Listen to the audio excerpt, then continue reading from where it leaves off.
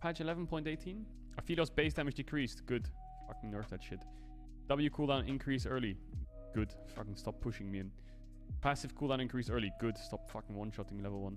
R now executes baits on adoration stacks. Draven's adoration stack count updates will destroy in all chat, not just team chat. If Rolling Death drops enemies' health to or below Draven's current adoration stacks, it executes them. That's kind of nice. I like that buff. That's kind of cool. That's kind of cool. R grants bonus HP on cast instead of healing for missing health. Healing over time decrease late, so you get more of a boom rather than a... You get me? Cool. Passive damage reduction increased against basic attacks. This is passive, yeah. W base damage increased, R damage reduced. Okay. Okay. Will Fizz be meta though? No, it won't. Fizz will not be meta. Fizz will not be meta. I don't think this does much. The W buff is kind of nice though. Like, the W buff is pretty massive. Like, the on-hit damage, 10 on-hit damage, level 1 is fucking nuts if you're playing Ignite Fizz with TP. Actually, wait. You could play Fizz top lane with this, can't you? Can't you play Fizz top lane with that much on-hit damage? Dude, what the fuck? This could be a tank Fizz angle, because your R damage is decreased, but your W damage on hits increased. And you could go like Wit's End or something with tank. Maybe it's good. Cool, yeah, just QOL stats for Gangplank. Base stats are always good. I think he got really nerfed on his level 1 on 11-17 because of the barrel changes and... not the barrel changes, his Q changes, of course. Passive duration decreased. It's when he swaps form or what? Q mana reduced for fish bones. Okay, so when it just helps her wave clear, I guess, early. I think the mana only really comes into account early, because late game, I think you play Presence of Mind Jinx, don't you? You get 1 reset, you're full mana again. E cooldown reduced late. This does nothing. Kai'Sa's biggest problem right now on the patch is her Q cooldown's too long, and she can't fast push waves, so she gets pushed in and gets out traded because she's short range as well. The only good thing about Kai'Sa is Halo Blade's Q, but Halo Blade's got nerfed. Her Q got nerfed. I think this doesn't do anything. Base armor increased, E-base shield increased. Cool. So Karma buffs, base armor buffs, just helps her lane, I guess. And then her base shield is increased. Cool. Yeah, Karma's pretty oppressive champ. If you blind prick things like Braum, you can pick. Karma's really good into champs that don't run Aftershock. That's the TLDR. Give or take some things. Basically, you know, like Alistar, Leona. Like, Alistar is obviously bad into Karma, level 1 to 4. But yeah, anything with kill pressure is pretty hard for Karma. So like Braum is manageable pretty easily. But yeah, that's the only time. I mean, that's why you saw Fnatic versus G2, blind pick Braum. I think Hylissang picked Lulu, right? Yeah, range supports tend to be good into non-Aftershock champs. Cool. EAP scaling increased. Okay, that's mid lane Kog'Maw. How much increase? 20%? Yeah, I mean, I guess that's probably going to change the way he clears waves. Because what old AP Kog'Maw used to do is you ER the wave, fucking dead. But now I think you need to ERR the wave to kill it, so it's a lot of mana. So maybe this makes it so the wave clear is better. I don't know, have to check, but I don't know the exact numbers when it comes to damage, but probably helps. Base stack damage. Dude, why are they nerfing Lee Sin every patch? Dude, I was having so much fun with Lee Sin. Fuckers, man. Base AD is just gonna hurt, obviously, early clear, right? Early clear is slower. Kind of fucking annoying. And his early fighting power is a bit weaker. Won't be noticeable late game, mid-late game, but yeah, early game is a bit nerfed. But yeah, they're nerfing me. Nerfing me because they saw my Lee Sin yesterday. Absolutely crackus cocainous. Health regen increase, passive healing on large monsters increase, Q and E cooldowns decrease. Wow, they really want to bring Lilia back, don't they? So base health regen is decreased, but the health growth is also decreased. Wait, what? Why did it say increased? Health regen increased? Wait, what? Am I tripping here? Health regen increased. Base health regen decreased. Health regen growth decreased. What?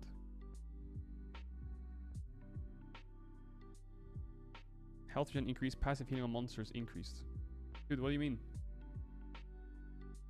Read down. Yeah, healing against large monsters.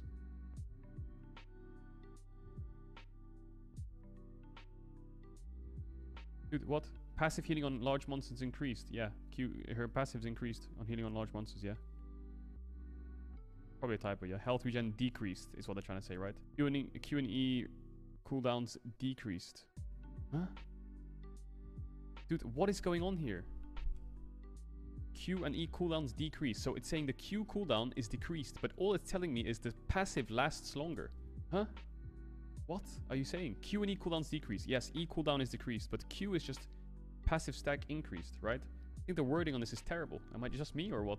First, you're telling me the health regen's increased when it's decreased, and then you're telling me the Q cooldown's decreased when it's the passive stack duration that's increased. Jesus, man. Riot, can you just read your own fucking patch notes, man? Number of R waves increased. Cool. Yeah, that wasn't so hard, was it? Huh? Total waves, numbers went up, R waves increased, huh? Cool, yeah, Lilia, dude, I don't know what's going on there. Or, as you see, what do I think? Lilia's probably still fucking useless. This champ, the kit of this champ is just not strong enough. The idea of this kit of Lilia is full clearing, outpacing enemy jungler, and being there first. Skirmishes, not so great. Team fights, obviously, flash QR is the only combo you have. Lilia's a weird spot right now. She's like half solo lane, half jungler now. E cooldown decreased. Cool.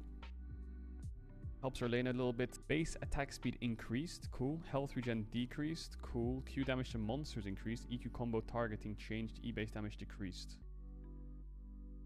They're trying to bring back Qiyana jungle. If Qiyana target begins to dash or teleport during an EQ buffer, Q will aim at their last position before they dash and teleport. Qiyana's target begins a dash. So your Q doesn't hit no matter what. You can dodge the Q. You can dodge the EQ combo. Right? That's what I'm reading here. You can dodge Qiyana's EQ combo. That's a fucking horror. If Qiyana is EQ buffered but does not have vision on target when the cast completes, Q will aim at the last position she can see her target in. Dude, that's really cringe, man. Like, the only reason Qiyana is even, like, playable is because you can always hit your EQ. That's unhealthy. Anyway, her clear is better in jungle. More attack speed, more damage to monsters, and her E damage has gone down a little bit. Okay, so Qiyana, again, weird spot. I need to test how this affects, because I can't just simulate 25% damage to monsters. But obviously her clear is better. What patch is Worlds on, actually? 11.18 or is it 11.19? Renekton Empowered W stun decreased. Empowered W lockout now matches normal W. Okay, Renekton's dead. I can tell you for a fact Renekton is dead. Okay, there it is. I told it. I said it right there. Renekton is shit. This nerf has now killed Renekton. Champ's dead. Champ's dead. The only reason Renekton was good was because of his Fury W. Renekton's dead. 100% Renekton's dead. With the Q nerf on creeps and now Empowered stun duration gone. Empowered self-lock duration matches normal W. Okay, so it's faster and you don't stand still as long on the W. But yeah, 1 second stun is absolutely useless. What does the second Renekton line mean? Basically what happens, self-lockout duration, I think, is when you W Empowered on Renekton, he stands still and you can't move. So he's doing this. But they just made it so it's faster. So you can move after half a second. Passive bonus attack speed decreased early, now scales level. W cooldown decreased and no longer scales. Dude, what? They're trying to make him stronger. I mean, the W buff. Wait, they just changed this on 11.15, didn't they? They just reverted it? They just reverted it or what? Cooldown increased to yeah, 11.13, 7 from 6 at all ranks, 6 from 7 at all. Dude, they fucking reverted the 11.13 change. Why? Well, at least his clear is better. At least his clear is better, huh? His clear is good. He has less attack speed, level 1, but his clear is actually like human now. He can play. What was the other changes to Rumble? I will now cast immediately. Cool, that was a bug fix, bug fix, bug fix. Okay, we could see a small return of Rumble Jungle. I mean, what they did with Rumble Jungle was you W max, of course. Well, not W max, you start W. Anyway.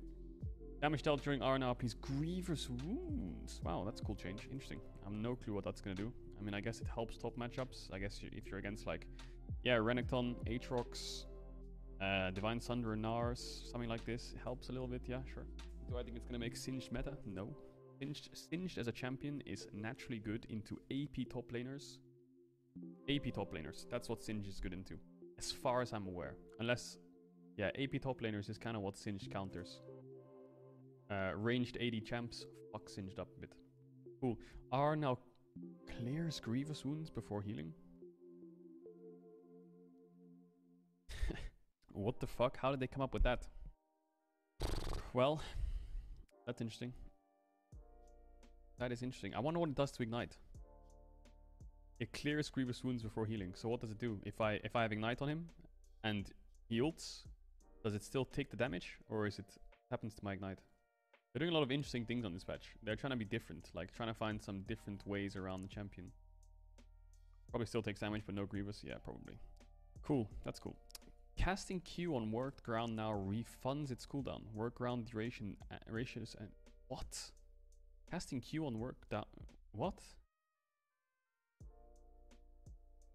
No, it runs 50% of the spell's cooldown. Dude, why do they... Huh? Why do they write it like this? Why do they write it like that? It sounds like it's refunding the whole fucking cooldown. 50% of the cooldown. Work around. It's actually smaller as well, the radius. And it lasts shorter. Oh my god, that's so nice. That is so nice. This is really nice buffs for Talia. This is really nice buffs for mid lane Talia as well, yeah. Mid lane Talia, jungle Talia. It helps a lot when you're kiting camps. Talia jungle might be a bit more useful now, especially. Because you can actually finally kite your camps without having to sit there and fucking... Okay, Q-based damage decrease late. W now deals bonus damage versus monsters. How many times have they buffed Talon for jungle?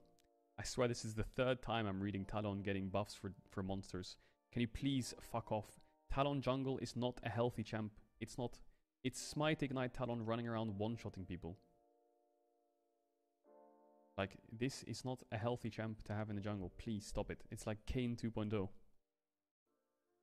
Cool, base damage is decreased, but now it does more damage to monsters. Great.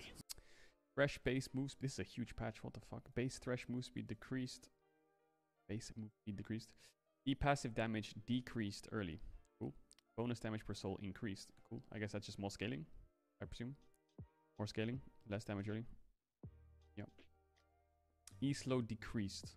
Nice, good nerf. This champ's too broken. R bonus damage increased. Okay.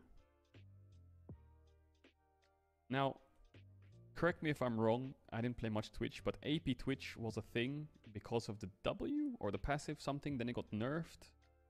And now I guess you still go 80 Twitch now?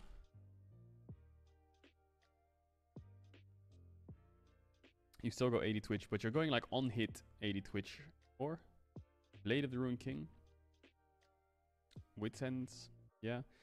Wow, Titanic Hydras. People are trying to figure out what the fuck's going on with this champ, huh? Interesting. Cool. Nice buff. Twitch is only really good. As far as I'm aware, it's good into Ezreal lanes and Kai'Sa lanes. And Vayne lanes probably as well. But yeah, any laner that's weak.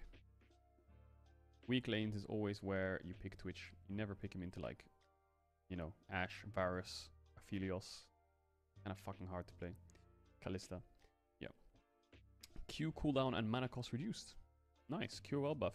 I think Urgot is a little bit hit in OP. I think with the GP nerfs / changes, now the Renekton nerfs coming in, when you have a meta around Gnar, Camille, Jace, I think Urgot has a place somewhere. I don't quite know where, but I think there is a world where, yeah, Urgot's being played a lot at Worlds. Or a decent amount. I think this champ's a little bit underrated. What's its win rate in solo queue, actually? Probably around 52, isn't it? This champ's not bad. 54, wow. 58 in Diamond. No one's playing in the challenge. Yeah, I think Urgot's a little bit hidden OP. I think teams should start screaming with Urgot. I wouldn't be surprised if this champ gets picked at Worlds. A little bit. A little bit. It's a pretty healthy champ.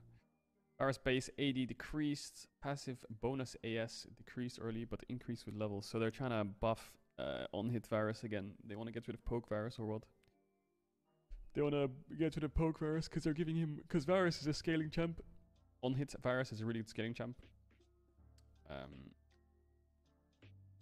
you put 5 points in W. So you're getting more attack speed on... Oh, a non-champion kills.